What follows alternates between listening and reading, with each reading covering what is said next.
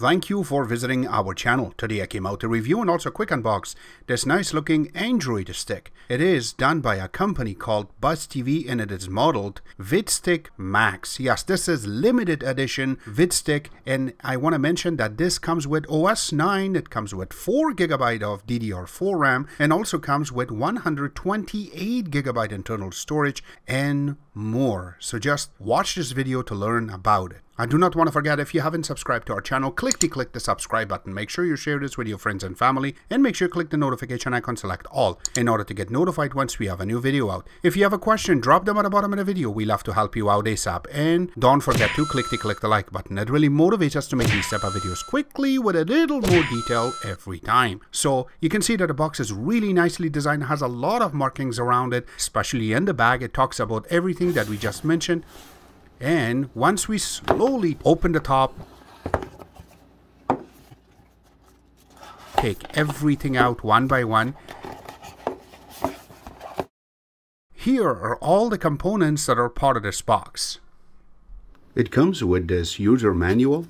It comes with 3 of these packages, and we will go to them one by one. So the first one is for extension and IR extender and cables, and inside of it you have the HDMI extender.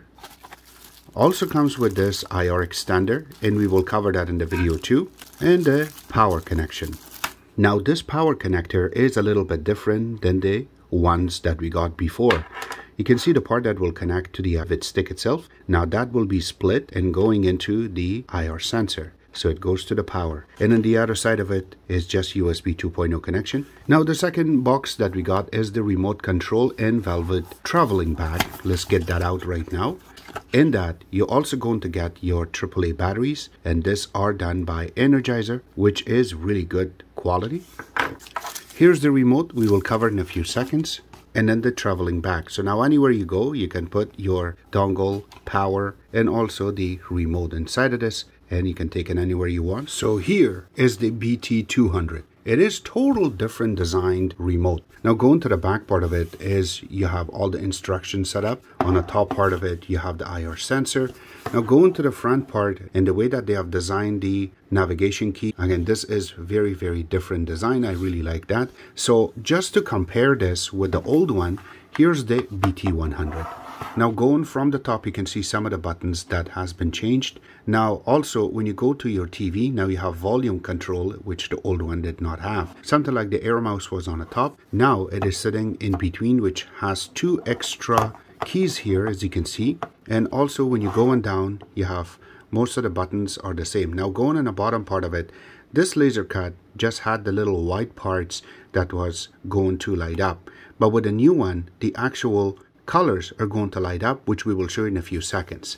So here's the remote backlit test. Now with the old one you had about 10 seconds for the light to be on, and this one it's less than that. So it's about 3 seconds. You can see all the lights are lit, and it's just laser cutted inside. You can see how fast it just turned off. And here is the best part. The bottom part now is just lights up when you press any button just inside of it, so you know exactly which one or which color you need to press in the very pitch dark room. Now the next box that we have received is the power supply.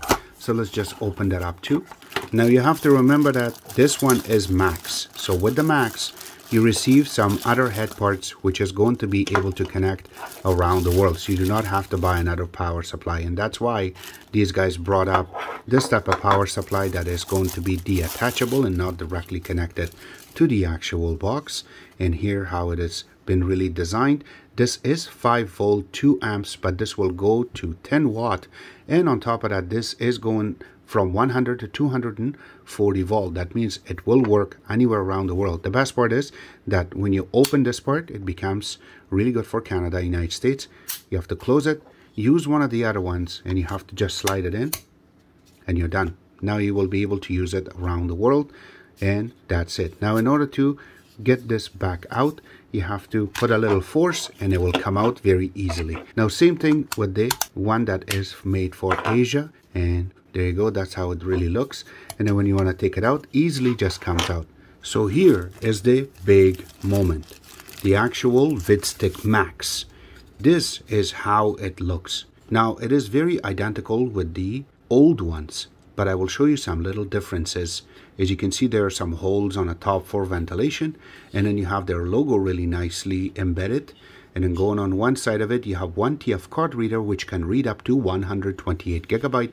Going on the bottom part of it, which is upside down right now, you have a little sticker that will tell you this is VidStick MAX. You have your serial number, MAC address right there, and then when you flip it on the other side, you just have the reset little button, and then you have the DC connection which you're going to be able to power it up. Now if you really pay attention, right over here you have the little LED light. Go to the back part of it, you have one USB 3.0 port, but going on the top part of it is the HDMI connector. So here are some little differences that they brought from the older version to this. Now I have my regular VidStick. Now this is the really old version. This is the first 2 gigabyte version that they brought out. Now if you pay attention to this, there are some little differences. Now let's take them side by side and then let's compare them. So if you go on one side, with the new one you have one TF card reader, but with the old one you didn't have anything. Also, if you really pay attention, with the old one you have some ventilation holes right here and also in the bottom. Now with the new one you do not have it in the bottom. So that's not the only thing. If you want to flip it on the other side, you will be able to see that with the new one you just have the reset key and then the power. With the old one you have TF card reader was that side, your power line, which is the same right here, you have your reset key, and also you had the IR sensor on this. Now with the new one, the IR sensor is part of your power connector, which is a lot better this way, and then this way you can connect it and it will be a little bit longer. So if you want to hook it up in front of your TV, you can do that. So going back to this, now if you go in the front, the HDMI is upside down with the new one. With the old one was different.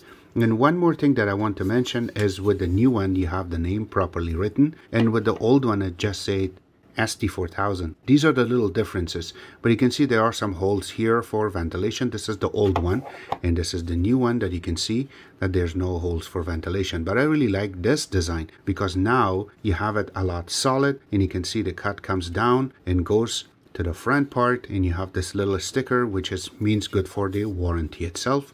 Now let's go next and connect this to your TV, and there's 2 ways to do it.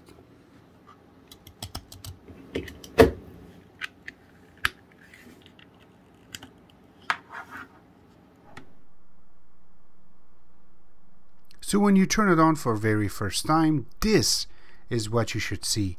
The actual logo, and it does say Buzztv VidStick, and yes, there's no sound to it, and it will just go in to the main screen. Alright, so as soon as you hook it up, this is what you should see as the main launcher. So you have their logo on the top, and then you have the Wi-Fi, Bluetooth, Ethernet, and also time and date. This is the main part that it should show up. So you see there's a shortcut for live TV, VOD, PVR, and EPG. We will cover it in a couple of seconds. And if you are running your server, you should see a picture-in-picture for that channel that you're running, except that you have all apps. You can click on it, and this is all the apps that are inside of it, but some of them we installed to play with it. On top of that, you have the App Store, which is the Aptoid, and I want to mention that these boxes, and also specifically VidStick MAX, is compatible to Google Play Store. And going next, these are just shortcuts, and yes, you can move them just like this one I'm going to click on, and then you can see that you can move it, or you can remove shortcut, or you can even uninstall, and we will leave it right here, and once you press OK, it just stays. Or you can add more icons to this. So something like right now, I'm just going to add this one, and I will say okay, yes, we want to add it, and now it shows up on your main screen. And yes, this list is unlimited. You can add as many things as possible. Now there are 2 other functions that we added. This is connected to your live TV. It's called favorite for your channels, and also for VOD. Now same thing goes for your list of your favorites. You can add as many as possible, and also if you want to move them from one to another, you can click on here and it will be able to move from one location to another, which is a beautiful thing to do. Now going down, you have this part, which is VOD. Now for video on demand, you can do the same thing. Just click on it and you will be able to move it first one on the list or last one on the list, your choice of where you want to drop this. So when you press OK, it just stays there. and this is settings. So in here you get more access. It's something like you can go and check your apps, except that you can go down to your device preferences, so you can do more right here. You can go to about, and this way you can see that this is VidStick MAX, the OS that we're running on, this OS 9. We will cover all of these in a few seconds and more. You also, now the next part is the connection to the Wi-Fi. You can click on it, and this is where you will be able to go in and select your Wi-Fi and connect. Now, because this is a dongle, it doesn't really mean that you just tie to Wi-Fi. Now, Buzztv do have their own dongle, so you can connect it to LAN. Now, it will give you a gigabit LAN, so that way you can get a really good speed. I had it connected a few minutes ago. You saw that this was lit, and now it is not, because it's not connected anymore. It will connect it to Wi-Fi only, but this is where you see it. The next part is the update, so you can go here, and if there is any update available, you can click on it and it will go through to check it for you. Mine is on the latest one, and this is the version you usually see. It has a date there. That's how easy it is to check exactly what date they have. Another part is Buzz utilities. Now this is very, very big. Now if you do want me to cover this, we will make another video in order to submit it, and that way you can have more options on how this is possible. One thing I want to cover in this video will be your home screen, and this is where you go for you to change your launcher. Now remember, your main launcher is this one, so you have picture-in-picture. A lot of people misses that old launcher, which was from the 3000. Now they had named it from the start called Classic. So when you go to it, here you go. This is how it looks, and you will be able to play with it. Now that's the only thing. Go to settings, and then you can see the setting is even the same as before, and now you will be able to go to Buzz utility, and then you can go back to home screen and you can change it to media player. That's another really cool launcher. A lot of people like it to be very simple and just a bunch of icons, and that's it. This is where you will be able to create that. That's not the only thing. Another thing that they have done is you can add different folders, so this way you have a different list for each things that you're looking for. Easily done. And also you can add an icon, and this is how easy it is to grab one of these files, something like this one, and press yes to it and press back, and it shows up for you. That's how easy it is to submit. Now the search is on the top, and also your setting, as I'm selecting right now, and we will go back into Buzz utility and to home screen, so that way we can switch it to another one, which is called Media 2 Player. When you go to it, this is how easy it is to set up, and very, very simple. You can click here, you can add, and you can just add a icon there, and once you press back, it shows up right over here. That's how easy it is to process this too. Another thing is, if you want to go to settings, you just have to go towards the right and settings will come up. You can go back to Buzz utility, and you will be able to present it back on the same list, and then you can select your modem, so you can go back to the main screen. Beautiful, and how easy it is to submit. Now this is part of Buzz utility. Now when you go to 4900, total different ball game, so we're not going to cover that part. And if you need this, please ask at the bottom of the video. We will make another video. The next thing we will go to is going to be some benchmarks, so it will be very, very quick, so just stay tuned and just watch. The first thing we're going to go to is Geekbench 5. Now we already ran this, so I will go into history and select. For multi-core, we received 410, and for single core, we received 126. The next thing that we're going to launch is going to be Root Checker. Now we have already run this, so you can see that it says that this box is partially rooted. The next part is the DRM check. Again, you can see everything is set up properly. Even the Google version is there. The DHCP level is none. And also the level supported is none. That means something like Netflix will not run on this with HD. But the regular version that they have installed already will work like charm. But you require to have a Air Mouse remote. The next thing is AIDA64. Here's the best part. This will give you a lot of raw info inside out. So you can see the manufacturers there. Also the model number is written properly, and the hardware, everything is there. The gigabyte on this is 4 GB of RAM. The internal storage on this is 128 GB, and you can see how much is available.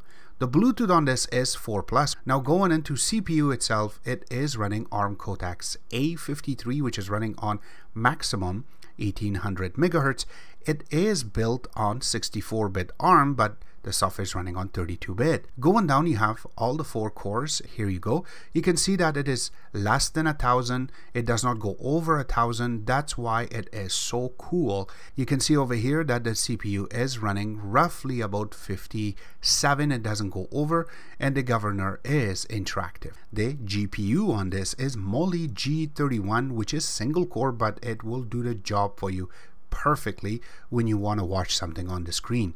The OpenGL on this is 3.2. That means is playing video game looks flawless.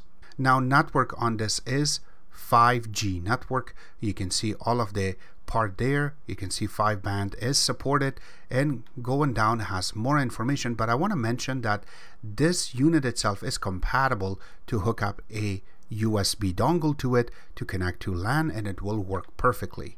Now it is running Android OS 9 Pie. API level is 28. Going down, you can see the rooted device says no.